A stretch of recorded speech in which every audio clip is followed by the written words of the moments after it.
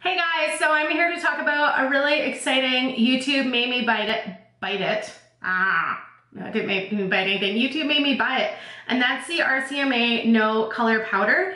I get mine off of Beautylish and it's only $12. Now I did check today and this video is gonna go up tomorrow. So as of filming this, this is currently still available and there are 3 sizes, which is a 1-pack that I got, a 2-pack and a 3-pack. I kind of wish I'd gotten the 2-pack because I really like it. Oh, I didn't have that thing out.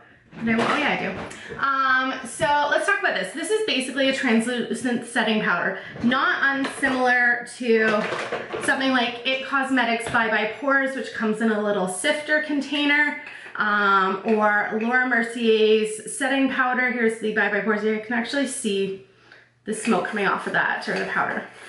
This one comes, you get a lot, like 3 ounces versus 0.23 ounces, and the by Pores is like, I don't know, like $35 or $40. I'll try to have that up here somewhere here, whereas this is $12 American. Now, when it shows up on Beautylish, bitch, you better have a cart ready and ready to order because this stuff sells out quickly because Kathleen Light made it famous. Now, professional makeup artists have been using this for years on clients in film. It has been around a long time. This is not a new thing that she discovered. It's just so good and so inexpensive.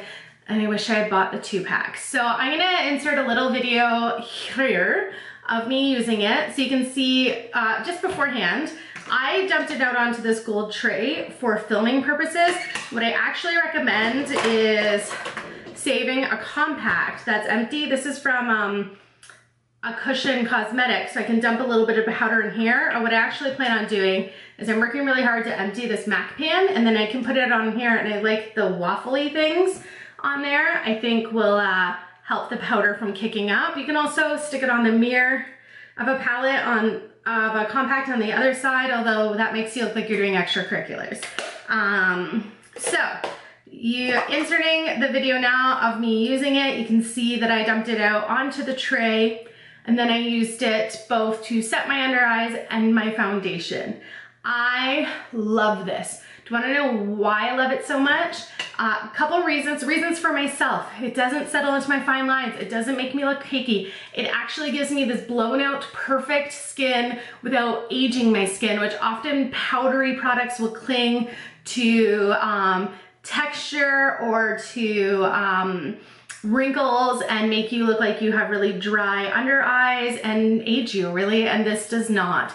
It also looks great in photography. You don't get the flashback as long as you use a light layer. This is not a product that you want to cake on. I actually used this in a wedding last week, whatever July 8th was. I did the makeup for a friend's wedding and it was hot as balls out, like the hottest ever, like a ball sack heating up all of Ontario. I'm sorry, that was gross, but that is how it felt. It was so, I felt so bad for her because it was awful. And the venue said that their air conditioning was working fine, but it was actually broken and it was awful. And the one girl had oily skin the whole time. I use a wax-based foundation, also by RCMA. Is it V11 palette or whatever. And I was like, oh God, her foundation's gonna melt off. This is horrible. They paid me to do their makeup. Like, it's your wedding day. You deserve to look the most beautiful you possibly can. And their makeup held up, and I swear to God, it was this. Because this is the only thing that I have added to my process of doing bride's makeup. I used a mattifying Makeup Forever primer, but they didn't get any flashback. Her face didn't melt off. Their makeup lasted all night.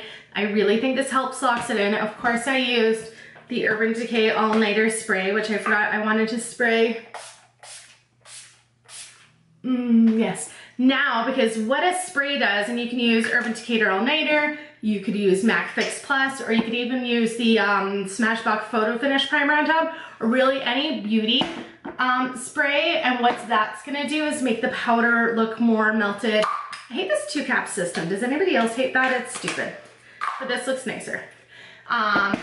It will make this powder kind of melt into the skin, and instead of having it sit on top, it just makes it look a little bit more cohesive and less powdery, to be honest, but still give you that blurred, perfect skin, photoshopped look. Like, There's not really bad things to say about this. Now, if you're allergic to talc or silica, don't use it. That's what's in here. Talc is a filler that's used in a lot of eyeshadows because it makes them blend out. I actually love talc. Like my face, it doesn't make my eyes water. My face eats it up. Things blend better on me. So every time a brand's like, and we're talc free, I'm like, oh, I like cheap eyeshadows. They work really good on me. So, I mean, it's up to you. It's like I use Vaseline every night on my lips, and that's what stops me from getting really badly chapped lips.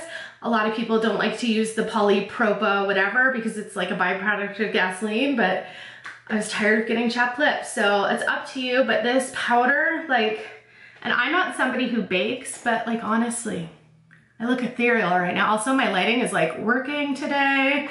I always try not to have like too good of lighting because then the stuff I put on my face wouldn't look realistic. Sometimes I watch YouTubers, I'm like, bitch, who lit you? You look so good. But I know you don't look like that in real life. So, but like, I didn't put makeup underneath my eyes so you could see how smooth they still look. For my concealer, I used the MAC Pro Longwear, which I'm loving. So yeah, so that's my story on the RCMA. YouTube made me bite it. Why do I not bite it so much? Buy it.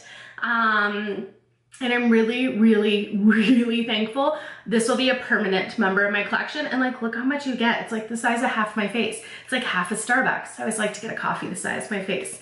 So thank you so much for watching. If you like this video, please give it a thumbs up. If you like me and you want to see more of what I have to offer, please click that subscribe button. It makes me feel special. And I hope you guys all have a wonderful day.